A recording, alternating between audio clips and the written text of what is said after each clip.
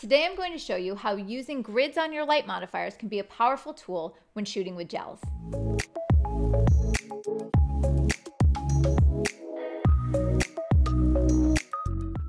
Lindsay Adler here, and if you know my work and you know my tutorials, you know that I love gels.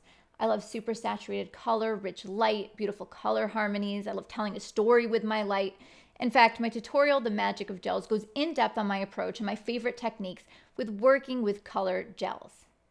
Today, I'd like to take you into a virtual studio. And in the virtual studio, I want to show you my insider's tip of why I find using grids so powerful when I'm trying to control the placement and the saturation of my gels.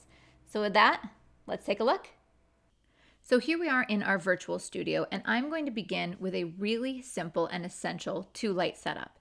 And so in this case, what I'm using as my main light is a white beauty dish off to the right-hand side here. And so you can see its placement creates some sculpting on the face, a little bit of drama, a little bit of shadows, but overall pretty nice, even illumination. And then what I'm going to do is add my kicker light or my rim light.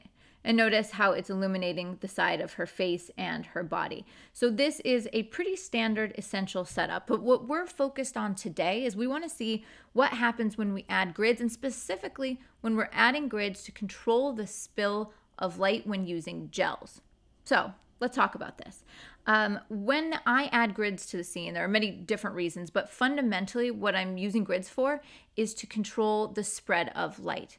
So without a grid, the light might be kind of spilling everywhere on the background, maybe hitting the ceiling, down the subject's body. When I add a grid, I can restrict that. So let's actually take a look at what's happening. Let's first add a grid to our beauty dish. And so I'm going to add a grid, and you'll see a slight change.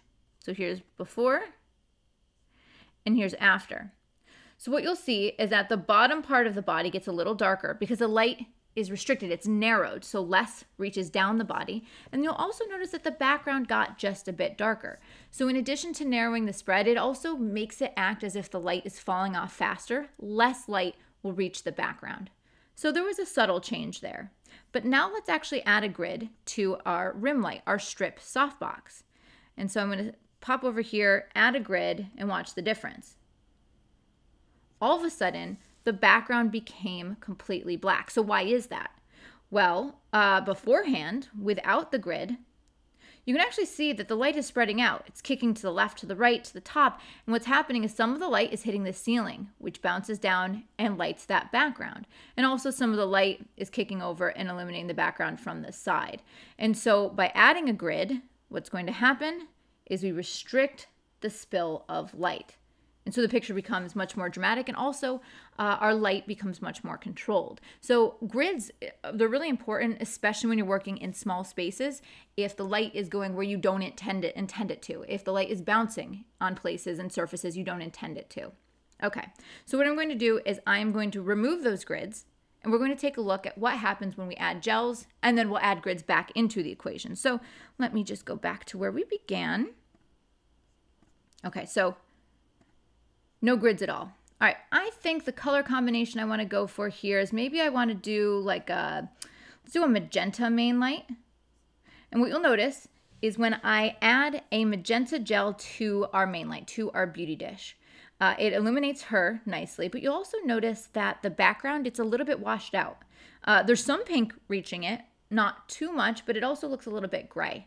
And I know from experience that this is caused by light spilling on the background, and what it does, it dilutes the color, right? It's white light that is kind of washing out that pink. Now, in my tutorial, The Magic of Gels, I talk about this much more in depth and how you can think of light like water, and that gels show up most in shadow areas. So if you want to learn more about that, be sure to check out the tutorial.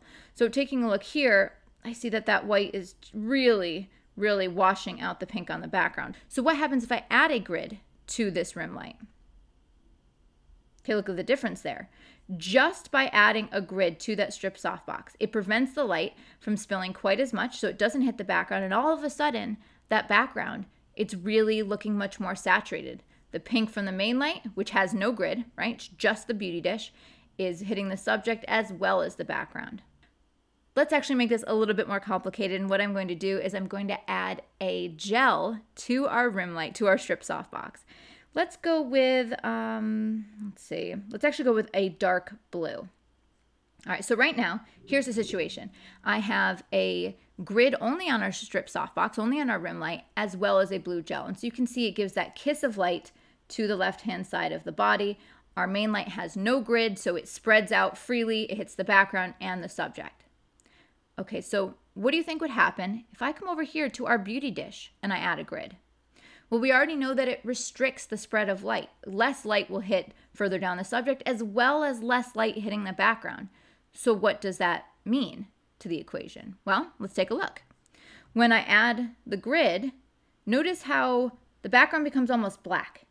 And the reason being is we've restricted that spread of light. So neither the strip softbox or the beauty dish are going to be hitting the background, which means the background will appear black.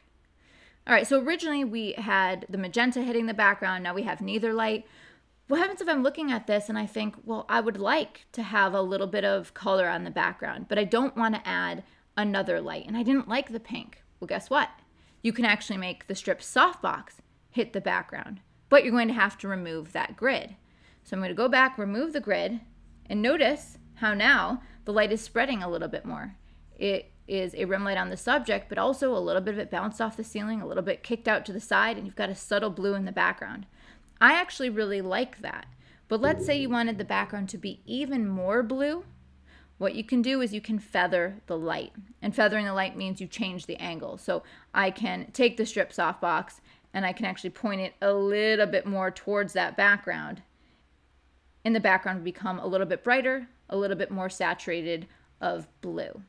So notice here in just a couple of quick changes, whether I had a gel, whether I gridded the main light or just the rim light or both, it made a drastic difference. So when I am using gels, I often use grids because it allows me to control the spill of light, and then I can decide where the color is going to show up instead of just hoping that the color is going to be saturated in the places that I intend.